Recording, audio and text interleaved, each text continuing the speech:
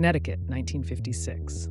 Cold War fears intensify as Soviet bombers grow capable of unleashing nuclear war on the United States. In response, 12 sites across Connecticut become part of Project Nike, a nationwide missile defense network. Westport had a base near today's Bedford Middle School. Fairfield's launch area is now a soccer field off Old Dam Road. Milford's became a residential neighborhood. Each site held underground magazines where Nike missiles sat on elevators.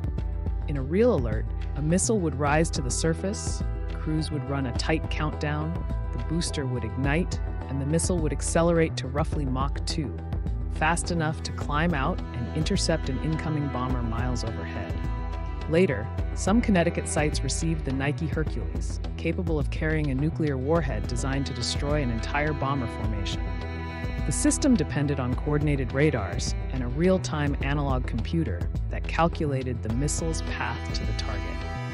The program faded as intercontinental missiles replaced bombers as the primary threat, and Connecticut's Nike sites were gradually shut down and repurposed.